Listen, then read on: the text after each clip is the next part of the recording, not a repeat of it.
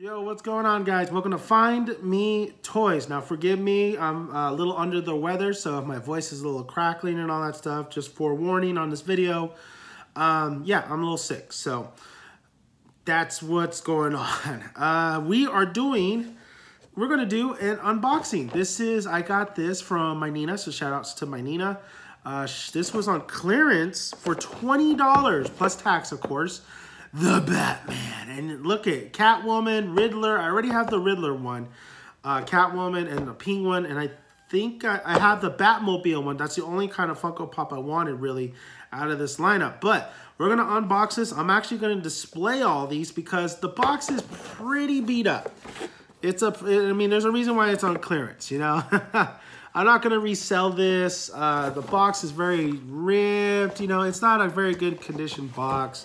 And honestly, I'm a big The Batman fan. The one Funko Pops I never sell is my Spider-Man ones and some of my Batman ones. So I think I'm just going to display this, make a nice little display. And we're going to open them up and take a look at all these pops. So let's get started.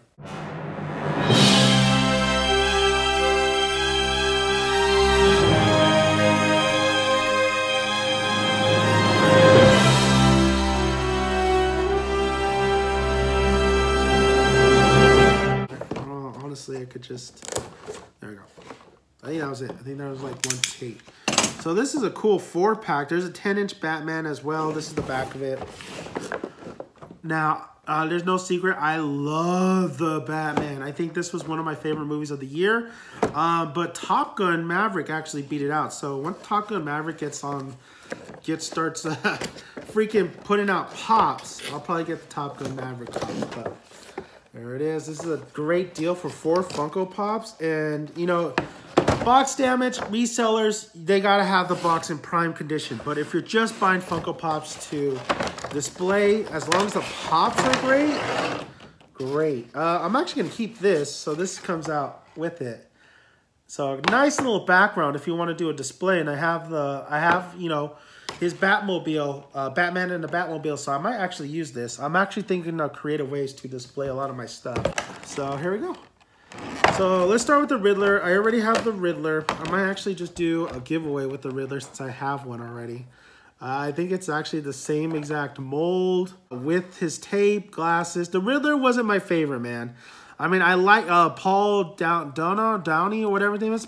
He's a fantastic actor. If you haven't seen him, of course, he's known for There Will Be Blood. Prisoners, he was really good too. He's a fantastic actor, but I just thought, like, if you're gonna push that kind of, you know, Seven, Zodiac killer, Kevin Spacey killer type guy, you really had to make that feel rated R to make me feel really, really, really threatened by the serial killer, or really kind of like buy into it, which I did. They did a good job. I just really felt like, you know, the Riddler could have been better. I hope they don't continue with this suit. I think Paul's face is perfect for like just this is like the one instance I'm like, don't use the helmet, don't use the mask. Paul's face is perfect for the role. Just give him a nice suit. So, but you know, I do appreciate him, appreciate the kind of look that they gave him for the first go. So I'm excited to see what happens to him in the future. But this is the Riddler, so let's put the Riddler on the side for now. The Batman. Robert P. did a fantastic job as the Batman. Now this, so I don't have him. And this is, oh, I loved his suit. Look at this. Look at the detail on the suit. I love the little bit of orange right here. This is a freaking nice Funko Pop Batman figurine. I mean, of course, I want the Christian Bale Dark Knight one. But a couple of my Batman ones, they don't like. I really like this suit, and I really like the. This reminds me of like the Batman Returns, like the Catwoman cowl, a little bit with the stitching and stuff. Let's see. Yeah, this is a nice suit. This is a nice looking suit right here. I actually really love this thing. Look at that. Very cool. Cool pose. I like the pose. Doesn't seem top heavy at all. Try. Yeah, stays really good. It's a good base. It's a very good base. The cape, nice. Very cool pop. All right, that's the Batman. I'm going to display all of them right now. Let's go with Selena, man. Catwoman. Selena's like, ooh, she looks nice though. Ooh, she's looking sexy right there. Funko Pop. This is probably the sexiest Funko Pop I've seen. Her outfit's really cool. I don't necessarily like the mask. I get it for the first go though. I want to see her with kind of like the goggle aviator type look. Hopefully, you know, that she's based on the comics. I liked Anne Hathaway's Catwoman, what Christopher Nolan did there with the, you know, the goggles that went down and then kind of came up and looked like cat ears. She just likes cats. Catwoman in this movie just really likes cats. I thought Zoe did a great job. You know, I thought, you know, her and Robert had some good chemistry. It's like kind of, they did more with her and Robert than they did with Christian and Anne. So, of course, Michelle Pfeiffer's still my favorite, but this suit is nice. You have the heels on the Funko Pop, which we'll see. We'll stand her up and see how she looks. The detail, it's so funny. This one, though, really looks like, you can't really see too well because of my black jersey, but this really feels like a figurine, like a small little figurine, right? And they just flopped a big-headed, like from another toy, a Funko, of course, and just put it on like a figurine. Like, look how small this is. Look at the body, right? The body really looks like it should be from another toy. And I know, like, it just doesn't, like, compare this with this, and of course his head matches his body. But Selena's is just really, really tiny, really small, really thin. Very interesting. So let's see. Oh, yeah. She's not...